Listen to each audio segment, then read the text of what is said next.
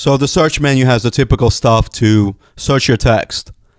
Really, there's two commands you guys need. Control F to find, Control H to replace. Very standard everywhere. You guys can use that in Word, Excel, almost all applications in the world use these commands. So just learn them. It will save you a lot of time everywhere.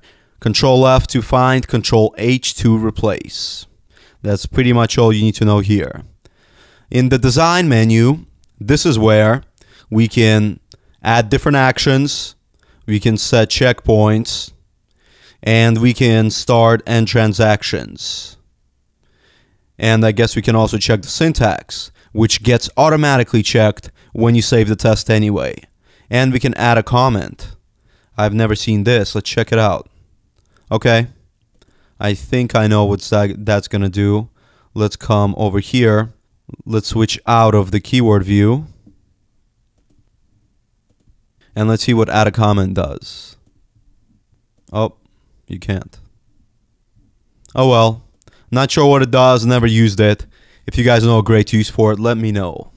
So over here in the record menu, you can do a typical style of recording where you just, click record and record a test. And then also you can do analog recordings that allow you to record mouse movements.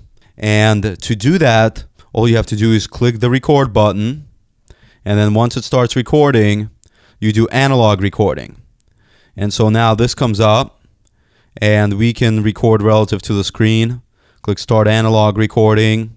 Let's come over here, go to paint. I wonder if I have it. I don't. I do. There it is. Just didn't come up there.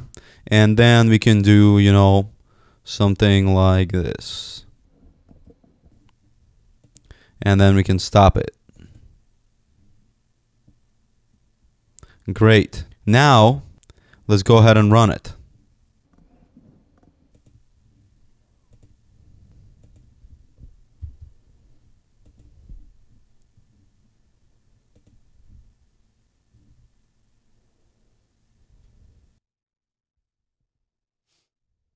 I'm not doing that, guys. My mouse is over here. Did you see that? What it did?